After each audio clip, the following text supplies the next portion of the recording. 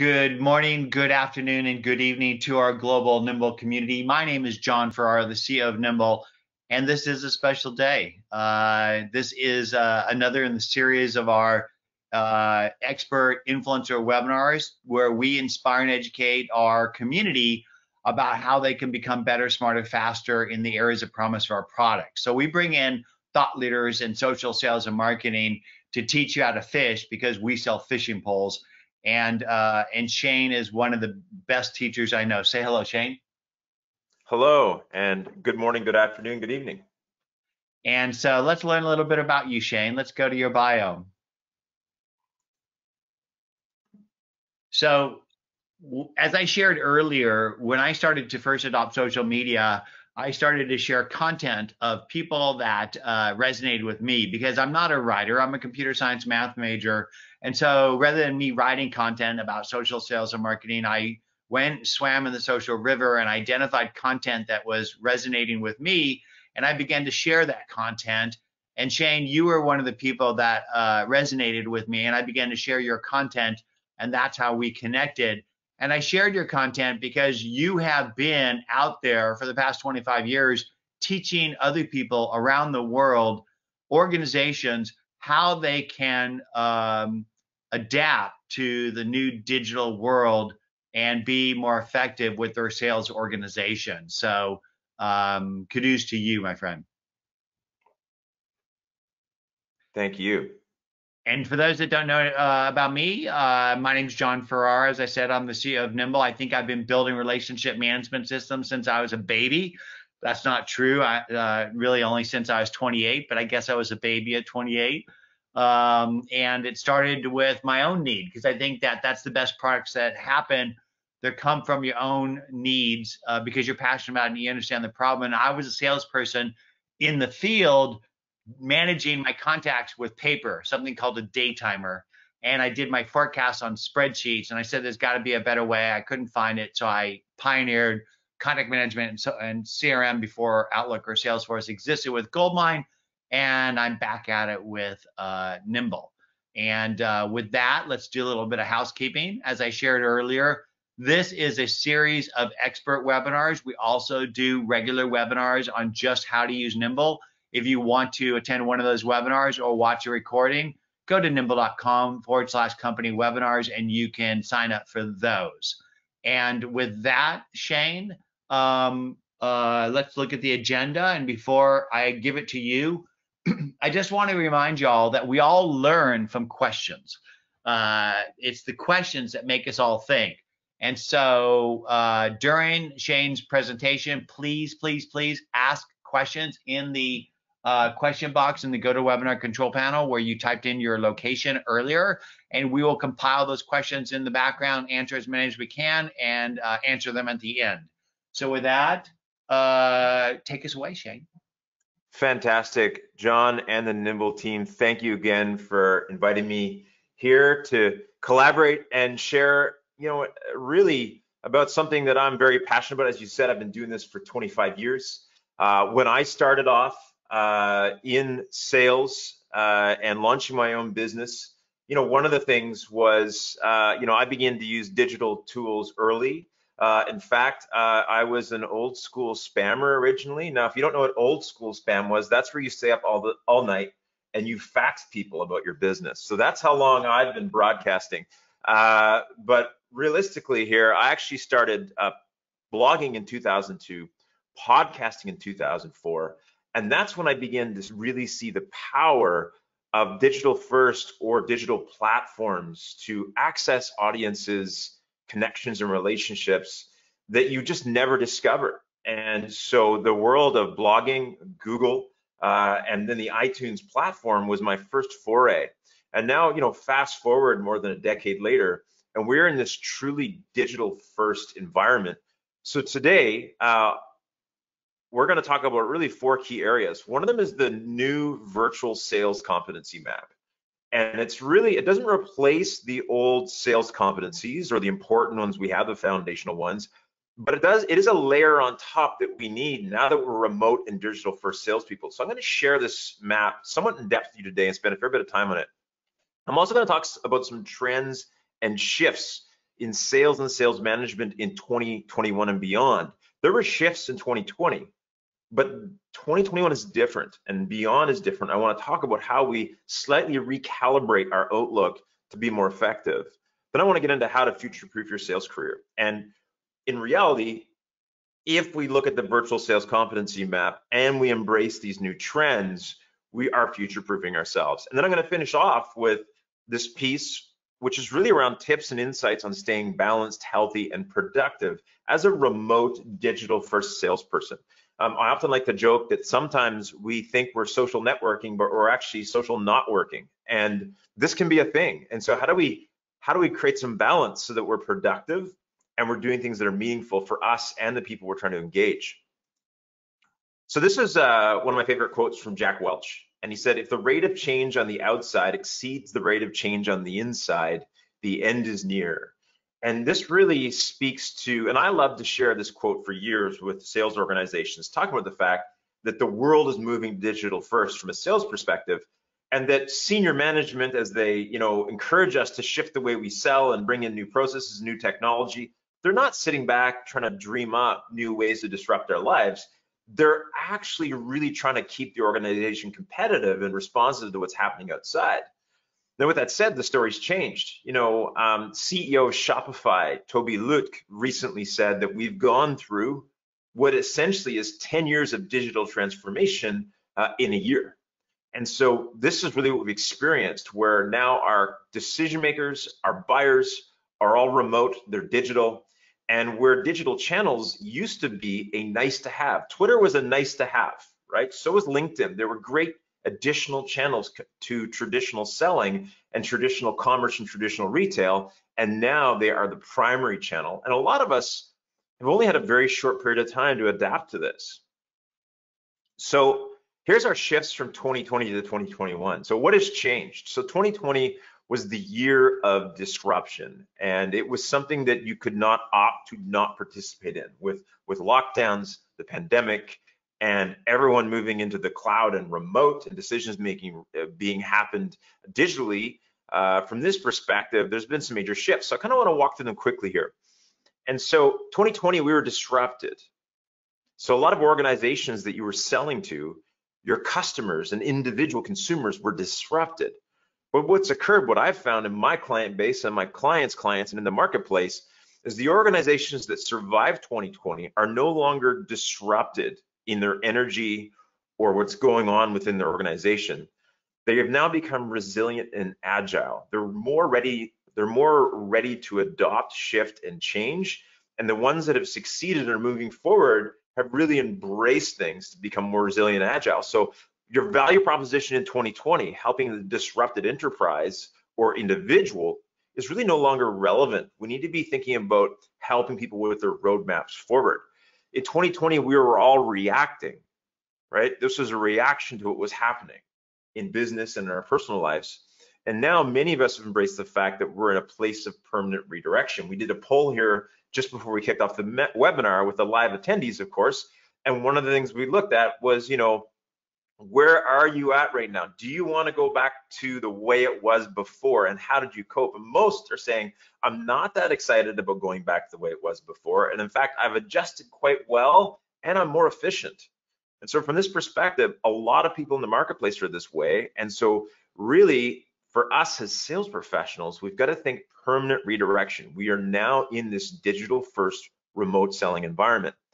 Digital replaced personal in 2020 for many of us. So we no longer got to connect in person. It impacted our social lives. It impacted the office water cooler and the benefits of that. But now we've adapted to developing digital tools and interactions that allow us to become personal. And we're finding that these are actually quite effective to stay connected and build relationships and community. And this is not going to change. It was about salespeople using digital to survive. I used to visit customers in person. I better learn how to use Zoom. And so this was survival mechanisms, and we were just using digital and bolting them onto our traditional sales process. But now we've moved to a virtual sales culture.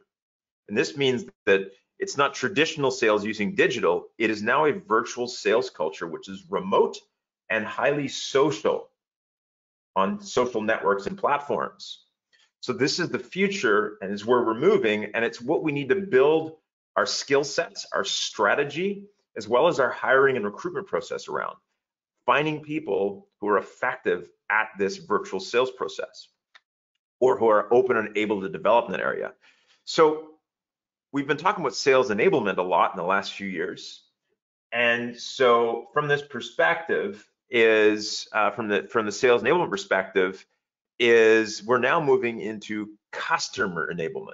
And so as we're moving into customer enablement, what that means is that before we're giving the tools to our salespeople to interact with the customer and push them through our sales process, and today we're using digital tools and platforms to engage customers at the right time in the right context and give them the information they need to make their decision. And through our platform, we're connecting them and our sales teams. And our CRM becomes an extension of that. Cold prospecting and pitching to survive, because we need business now because we've been disrupted, has now moved into relationship and brand building. So this is a really important piece from this perspective, is that relationship and brand building is long-term, long game focused. Like John referred to earlier, it was actually about creating content and having conversations that establish relationships that have longevity in them. And this is how we win and rise above the noise in the digital first environment. We then move from digital savvy, which is what we've been focusing on, like educating our people to understand and educating ourselves how to use all these new tools, to now digital disciplines. It's great we know how to use Zoom or LinkedIn or Twitter or whatever platform we need to sell digitally, but now we need to create daily disciplines to make it consistent and part of who we are. And then lastly, is we move from transactions. So transactionally trying to cut deals, to realizing that how we establish ourselves digitally as a true thought leader is to become a trusted partner in the marketplace. So these are, although we've gone through this massive disruption, this new level of change, I believe, is more of a trajectory now. And this is what's happening in 2021 and beyond. So what's happening in sales? So quickly, Gartner did a recent study with chief sales officers. Here's what they found. 49% of sales leaders say accelerating early pipeline and lead generation and management tactics are vital. So what we're looking at is, yes, last year we focused on retaining the business we can keep and have and making sure we take care of those great clients, which we still need to do that. But now the marketplace has changed. There's new winners. And from that, we need to focus on new leads and new pipeline development. There's also a renewed focus on new business and new markets. And this is more important for me, I think, for all of us, is 57% say that they're partially prepared or unprepared to sell virtually to the level they previously sold to traditionally. 41% also say that focusing on sales enablement that supports virtual selling is vital. When I think of sales enablement that supports virtual selling, it's not just content, it's actually training, strategy, best practices, and that virtual sales competency map. So when Dennis Covey and I wrote our book, Real Results in a Virtual Economy, How to Future-Proof Your Business, one of the things we looked at is we really broke down what we thought was the new virtual sales competency map. And so this map is really what I see the sales professional and sales leader of the future. This is the context and how we have to look at our sales organization and our sales career. Traditionally, we focused on sales mastery, all the core competencies of the sales professional: sales process, one-to-one communication skills, soft skills, closing skills, proposal writing skills, negotiation skills, lead nurturing skills, all very important still. But with that said, it's not enough. And I'm finding many traditional sales winners who are really great in those traditional tools have struggled so far because they have to now translate that into the digital. So we've got these other pieces that overlap. Number one is virtual communications, and I'll go into these in detail, some of the competencies in each. And my goal is, as I go through these rather rapidly, is for you to almost use this as a checklist to say, if you're on this personally as a sales professional, where am I at personally? Do I have these skill sets? And if you're a sales leader, then think about your organization. Where are my people? Do they possess these things, or do I have to build them? So virtual communications, social networking skills, fluency with technology in general, and the ability to utilize it, learn it, and adapt to it. Then we've got virtual soft skills and cognitive skills, which is really how do I connect in a digital fashion online meaningfully and build relationships? And connected to that is right brain selling. So let's talk about social selling first. So this was a study recently done by LinkedIn, and they found that social selling leaders create 45% more opportunities than their peers with a low SSI, which is a social selling score that LinkedIn does. They also found that social selling leaders are 51% more likely to reach quota, and 78% of social sellers outsell their peers who don't use social media. And for me, being a great social salesperson means I use it in a disciplined fashion daily, right? Daily. It doesn't mean I'm on there all day, but it means 2 to 3 times a day I might be in there, and I'm using it effectively daily. I've got a strategy and a plan. So social networking, what are some of the competencies that you want to look at for yourself or your people? Number one, online network building. So are these people consistently expanding, but also nurturing the key nodes in their personal online network? Proactive online prospectors, are they proactively out there developing new relationships and conversations? Content creation. I believe that great social networkers today, a big part of conversation and relationship building credibility comes from the content we create. It doesn't have to be a 52-page white paper. It could be literally a 1-paragraph update on LinkedIn that shares your insights. Then content curation. Great social networkers are great at finding great content and sharing it that's relevant for their audience. Then great conversationalists and really adept at building relationships using social. So this is one of the key leading competencies that we need to develop proactively. We can't do this casually. So then technology fluency. Of course, we need to be able to speak in tech as sales professionals. It's gone are the days, especially if you sell technology, to say things like, well, I only know enough about this tech to sell it. The minute we start saying that, I believe we limit our ability to actually sell effectively to C-level decision makers.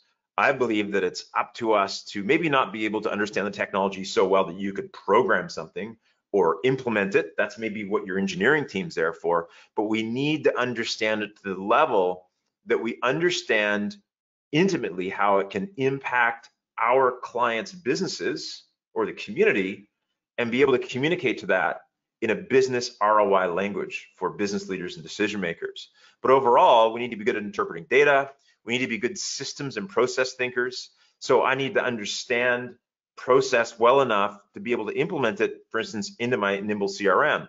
Proactive and curious problem solvers, because technology always comes with the challenges. We understand the sales tech stack that our team gives us. We don't lean away from it, but if we've got 2 or 3 cool tools that our company has given us, we know how to maximize it. So if we're using Vidyard for video, do we understand all the ways I can use it to communicate on different platforms with customers? Capable of assessing tech tools, because if you're a sales professional working on your own or for a small business, you're probably going to be responsible for finding the tech you need, assessing its value and implementing it. And then just learns new programs and tools, because what works today and what got us here probably won't get us there in the future. And so we have to be open to learning technology on a regular basis. So in essence, this needs to become your new hobby. So if you want to look at an area we want to study as a sales pro, I believe no matter what business you're now in the technology business, and as sales professionals, we can't just say, oh, that's for the techies, or, oh, I don't understand this new tech stuff. We're going to lose credibility, and we're also going to lose opportunities. So video meetings, let's talk about virtual sales meetings, remote meetings, and remote digital communications, another key competency. So this study was done by Gong, and Gong is a AI-based, artificial intelligence-based system, which analyzes phone conversations and video conversations, and then maps win rates of deals based upon that and based upon the patterns of speech, conversation, what's mentioned. It's a very cool tool. You might want to check it out. So what they found is after analyzing 100,000 sales meetings, that for closed won deals, webcams were used 41% more frequently throughout the sales cycle. So why I share this is that I believe that being on video and communicating remotely through web meetings is a key core competency that we can't take casually or fumble our way through. We need to become expert broadcasters as sales professionals and as sales leaders. So other parts of virtual communications are even just information dissemination, using platforms like Slack or other tools to effectively disseminate information, digital broadcast capability. So, do I understand the key tools that are used today? So for instance, I'm a Zoom guy. I use Zoom by preference most of the time, but today I'm on GoToWebinar with Nimble. And the reason why I'm GoToWebinar is because that's the tool my partner Nimble uses. And so I need to understand not just the tools I love, but the ones that are used in the marketplace. Then I'm going to look at multi-format, multi-screen, multi-platform writing skills. What that means is what works in an email does not work in a Twitter direct message. And what works in a Twitter direct message does not work in a WhatsApp text. We have to understand how to shift our writing and our sales style based upon the platform we're in. And then, of course, like I said, you've not just got to be a good on-screen communicator, got to be a good on-screen entertainer. Because as you're looking at this screen right now, and you're sitting through this webinar, I'm actually, and John and the Nimble team is competing with Netflix on whether or not we're interesting enough to keep your attention. And so that's the reality around screen consumption of content. So then I talked about virtual soft skills and cognitive skills. And so this is, or further, right brain sales skills. So let's talk about right brain selling and why it's important. Left brain is cut and paste, repeatable processes, filling in templates, doing research. Like I believe research is a very left brain thing. I can go out and decide I need to find a phone number of somebody, and I can dig around the internet and I can probably find that and spend half an hour doing it, or maybe 15 minutes if I'm really effective, and then I can cold call them. Or find a way, and that activity is very repetitive, it's mundane, it's very rote type of behavior, doesn't involve a lot of creativity in most cases. And what we found is things like that are become automated. So I know in Nimble, if I want that phone number, I can click a nice little special button and out pops a suggested phone number and email for that person. And of course I pay for that service, but the point is that has now replaced 15 minutes of left brain activity. And so why I share this is there's so many things that are now automating through artificial intelligence and process automation in sales, that's no longer a thing we can do. And in fact, that's slowly eroding maybe what we did in a day. So if you spent 10 hours a day selling and 3 or 5 or 6 hours a day of that was spent in these very robotic cut and paste left brain activities, sales people and sales forces of the future are no longer spending time like that. If you're doing that, you're going to be replaced. The majority of your value is that you're going to be replaced by artificial intelligence. You're going to be replaced by automation.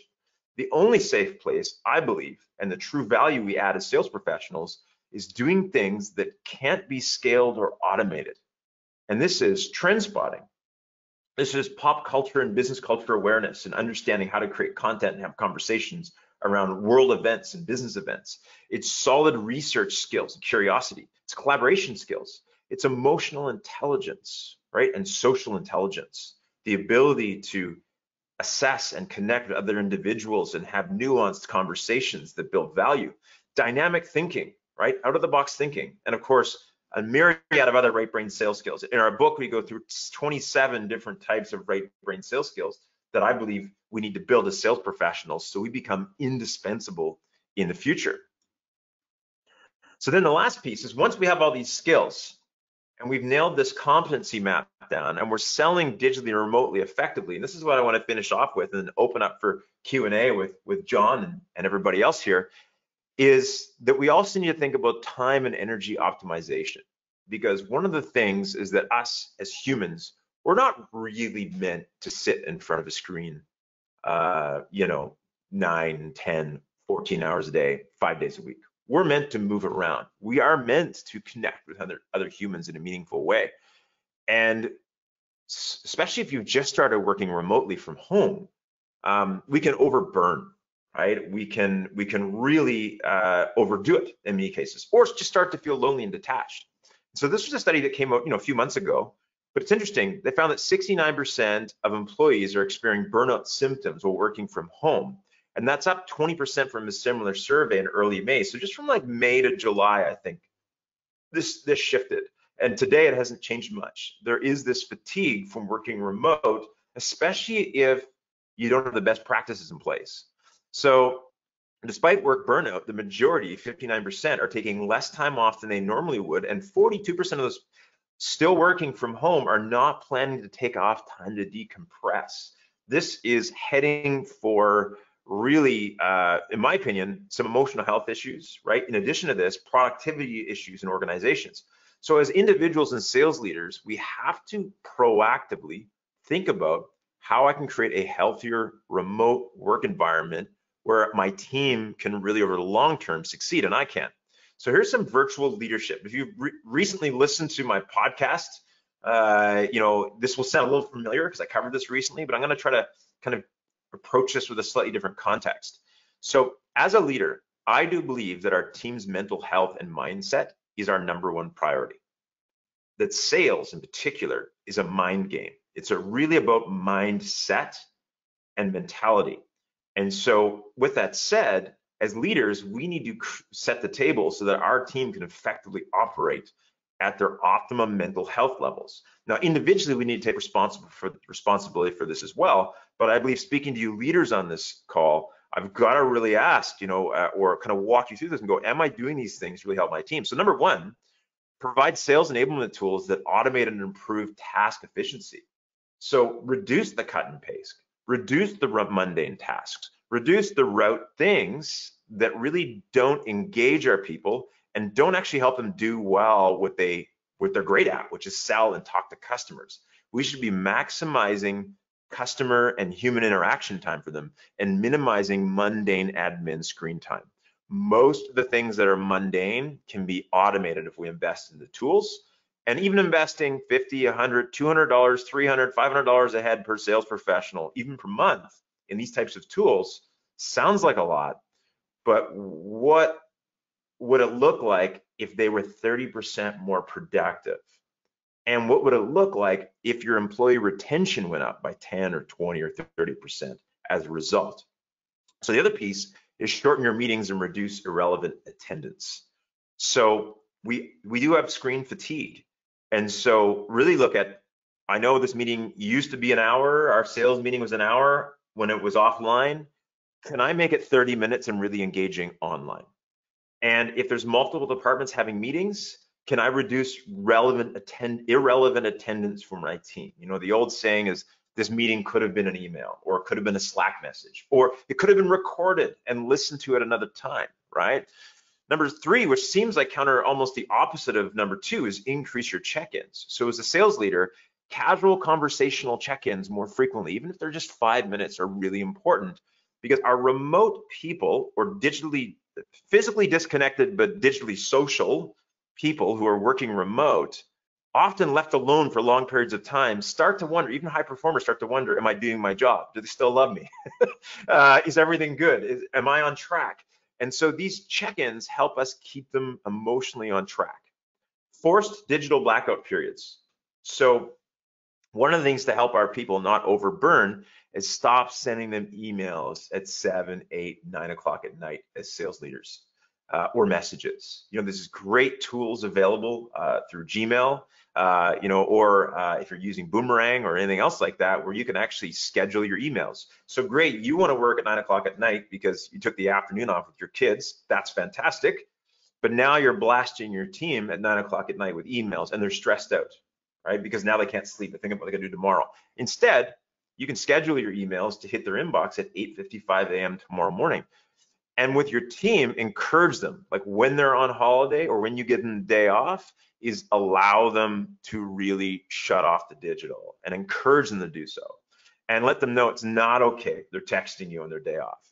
So start virtual coffee groups. So one of my clients, what they did with their team that used to collaborate a lot, they've got 16 different locations, they started taking sales professionals from all these different locations, and once a week they get together for 30 minutes for a virtual coffee and just talk about the weather, about what's happening in the business, what's happening with their kids, and get to know each other.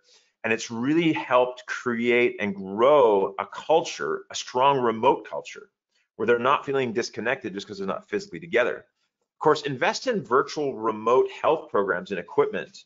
So something as simple as a Gaia membership, so that your team can log online whenever they want and take yoga classes, and send them a mat and a couple weights and a stretch band, and maybe some, virtual team building on, what we've done that week as far as exercise or health and wellness. Just little things like that to just support them in the remote environment, right? Maybe you have a huge sales contest and, the winner wins a Peloton bike. Part of it is to put a focus on personal health on top of digital effectiveness, because it can be eroded. Limit non-urgent communications to work hours, like I said. And as leaders, the best way to get our team to live a balanced and proficient and effective digital first career is to also lead it.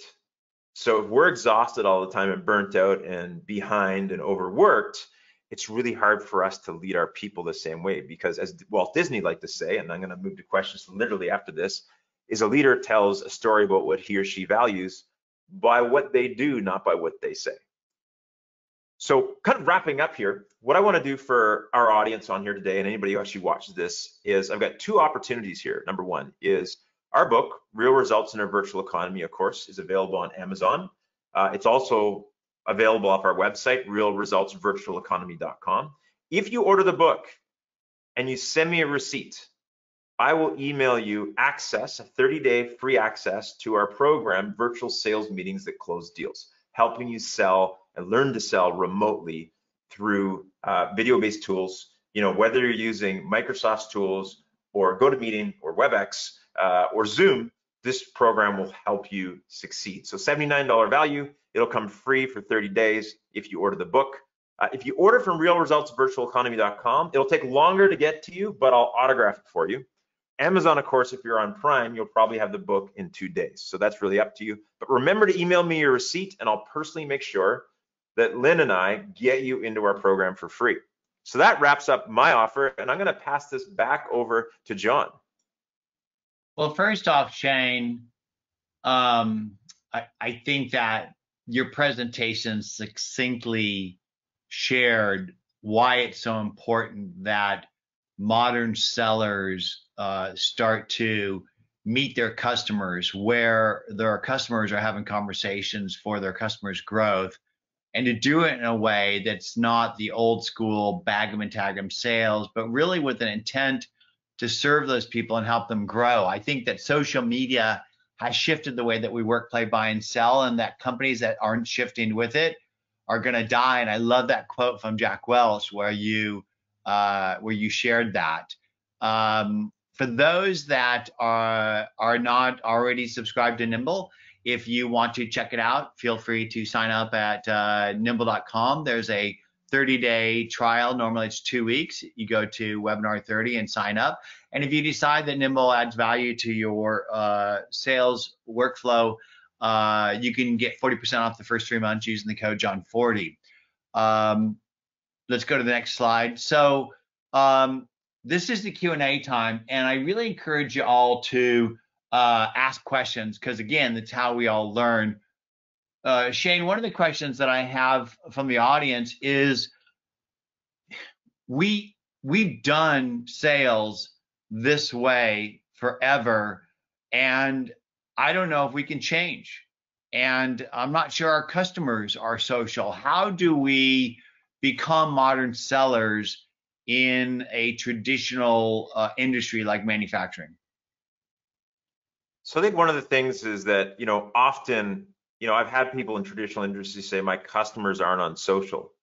But if we look at the numbers, we're talking 2 billion plus people on Facebook alone. And we look at, the numbers on LinkedIn are astronomical, right? In the hundreds of billions now. Is the reality is our customers are on social. We just haven't found a way to engage them and find them and get them involved in the conversation.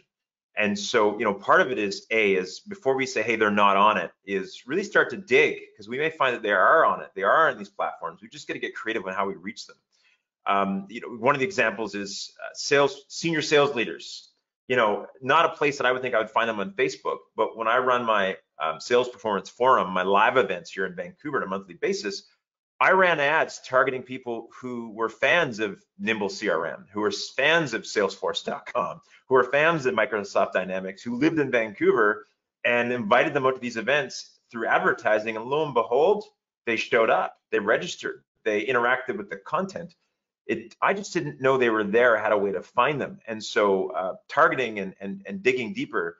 But the other side is that you can also train your clients to consume and use social. So when I first started blogging and podcasting many years ago, very few CEOs and VPs of sales were reading blogs or listening to podcasts. But I would, through email, because I already connected with them, say, hey, John, here's my latest podcast I did on leading the digital sales organization, and thought you'd find this useful, and just send a link through. And what I found after a period of time is, by almost spoon feeding, and pardon the term, my social content, these senior leaders started subscribing and engaging in the content. So you might have to lead them a little bit to the social content. You might have to hand them the YouTube video through a text or through email, but over a period of time, you can actually engage them. What I would also say is, as the demographics change within these sort of legacy industries, with younger, more tech-savvy people coming into play, what you'll find is that if you start to build these digital assets and footprints now, not in the next 10 years, but the next year, 2, 3 years, you'll find that you're going to have a bigger market share or mind share. Finally, the biggest thing that we've got coming out of this pandemic, I believe, is that everybody's 70-year-old grandmother knows, or 80-year-old grandmother knows how to use Zoom. And probably Facebook Messenger too. So I don't believe there's that many people who aren't on these platforms as we think they are. I think there's a huge opportunity to get in first and educate them. Long answer, I know. Shane, I think that we need to drop the word social and really adopt the word maybe digital or modern, because I think that, do you remember when the internet first came out, where all the companies were named this and that, eToys, iContact, etc. And that was because the internet was new, and so we focused on it. But when it became ubiquitous, in other words, when the pipe was always on, because back in the day I had a 300, 1200, 3600 baud modems, and I did dial up or get DSL, and it wasn't always on. But now that the internet has become ubiquitous, it has disappeared. It's become transparent.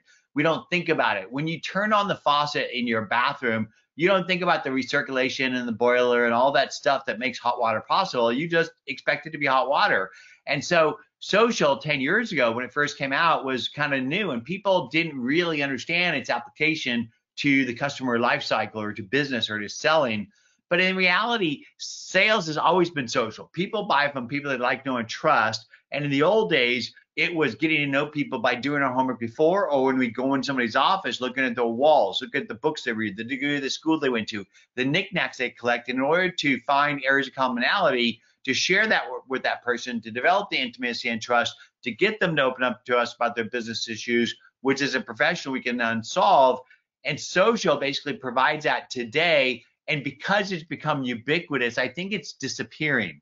And so even though we talked about and wrote books about social serum and social selling 10 years ago or 5 years ago, I think that we need to talk about really it's become the norm, and you just have to do it. And if you don't think about the social aspect, Twitter, Facebook, LinkedIn, or whatever, and just think about the digital aspect, you know that no matter who your customer is, they probably will Google you or your company before they meet with you, right? That's pretty standard. We all Google each other. And I think anybody listening to this webinar today should Google themselves. And if you don't show up on the first page, you need to fix that. And the easiest tip that I have for you to fix you showing up is to build a Wikipedia page for yourself. And if you build a Wikipedia page for yourself, including an avatar and cited articles, etc., you will show up on the first page, and you can start controlling how people see you, and how people see you affects your brand and your network, which is your net worth. And so I think the takeaway I got from your material is it's really not about just Twitter, Facebook, and LinkedIn. It's about a philosophy that overrides your purpose on this planet, which is not to bag and tag customers, but to help them grow. That service is the new sales, and the need to nurture and grow your team as human beings, and to empower them with tools to be as effective as they can, so they can listen and engage the customer as best they can, and on whatever channel is most effective for them, and to use digital tools to enhance themselves, but to always remember to be more human, because the more digital we get, the more human we need to be. and you're going to stand out by being human, because we're all getting too much automated emails that basically blast us with all this bullshit. And really, it's the human ones that stand out to me. What do you think? 100%. And I know it's almost a cliche to say this because so many people say it, but it is about doing things that don't necessarily scale, and that's being a human on the internet. And I think that's a really, really key piece. 100% agree. It makes me also think too is that the thought about like my clients not digital or remote or not using these tools. So for me, when things kind of shifted and all these live events were canceled, I had a few of my bigger clients say, I guess we're just not doing this anymore. And I said, whoa, whoa, whoa, I've got a creative idea because I didn't want to lose the business. Let me teach you and your team how to use digital tools to run events. And I literally walked them through how to use Zoom and Eventbrite and all these tools to actually, so I helped my client use this platform so that I could keep doing business with them, and even I think about a manufacturing plant, really exciting. What if you introduced your client to virtual reality? What if you walked the floor with a GoPro 360 camera and then you couriered your client a really simple Google Cardboard setup and taught them how to use it? And now they can have a 360 virtual 3D tour of your plant while you talk to them, and they get to experience a technology they've never experienced before, and you actually bring them into a new way of thinking and doing business, and it's highly memorable. So I think that we can become digital leaders for those around us too, right? And so I think that there's an opportunity there. Amen.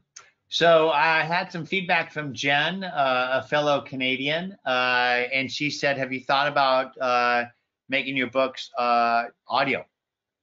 Yes, we have. It's a priority. You can even tweet my co-author, Dennis Covier, at DENISCAUVIER, and say, hey, Dennis, when are you and Shane going to put out your audiobook? Because I've been wanting to get us on this like now. And we are doing it. It'll be prioritized in the next 60 days. We will have an audiobook out, but right now it's Kindle and it's paperback.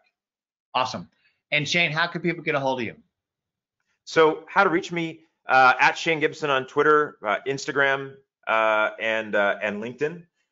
You can, of course, visit Real Results Virtual Economy to check out our site. As well, I'm on Spotify and on iTunes if you just type in Shane Gibson podcast. If you're looking for audio right away, Jen, there's like 80 episodes in there, and that's a great way to get to know me as well and learn and hear more of my rants on social and sales. And for those that want to connect with me, you can just Google me and connect with me on whatever channel is most effective for you. Or email me, jon@nimble.com is my email. Let me know how we can help you grow. And with that, I think that we are a wrap. Shane, send us away with some parting thoughts. I think it's really about being sociable. And this is what, like, the first book I wrote on social media with Stephen Jagger way back in 2009. But when I say sociable was about using the internet to get off the internet or using the internet to develop deeper relationships. So once your quickest path to ROI in social, in my opinion, is to take these casual connections like our tweets or our Instagram messages and get someone into a Zoom meeting or on a phone call and spend some time getting to know them at a human level. And eventually, when we can, meeting them in person. And that's how you develop the ROI, is the deeper human real interactions. That's what it's really about. And Shane, isn't that again how we met and how we've maintained our relationship? Heck, we live in different countries, and yet we've been able to maintain our close friendship all this time. I tell people often that relationships, the bulk of the energy in developing a relationship happens getting it from 0 to 60, just like a car, just like a rocket ship. But then once it is at 60 or in orbit, it takes much less, but it does require some engagement. And so for those of you that want to practice modern digital engagement, and this doesn't just apply to salespeople, is to build identities in all the places where your customers, your prospects, and ideally their influencers are having conversations about how to be better, smarter, faster in the areas of your promise of products and services. And build a nice avatar and landing page there, and then start sharing content. But most importantly, you need to then listen and engage the people, because if you're just putting bait on the hook and you're not pulling the hook when there's a nibble, and reeling that relationship in for a conversation, then you're really not taking it to the next level. And I encourage you to use things beyond LinkedIn, because LinkedIn is just your business lobby. And I really believe that the softer places like Twitter and Instagram and Facebook are great places to build relationships on the areas of what I call the 5 F's of life: family, friend, food, fun, and fellowship. These are the human interaction points that develop intimacy and trust. And share not just business stuff in your social identities. Share a little bit of your humanity, because I think we connect along our hearts and souls and our desires. And so with that, Shane, it's always a pleasure to hear you speak and to learn to get a part of your wisdom. And for those of you that attended today, thank you. We really appreciate you taking time to connect and spend your valuable time with us. And one last thing, Tara just bought your book, Shane. So Oh, fantastic. you have a new customer. Fantastic. Thank you so much, everyone. Have an amazing week and weekend. And Nadia, thanks for running the webinar. Shane, let's talk soon. Hey, thank you very much. Bye-bye.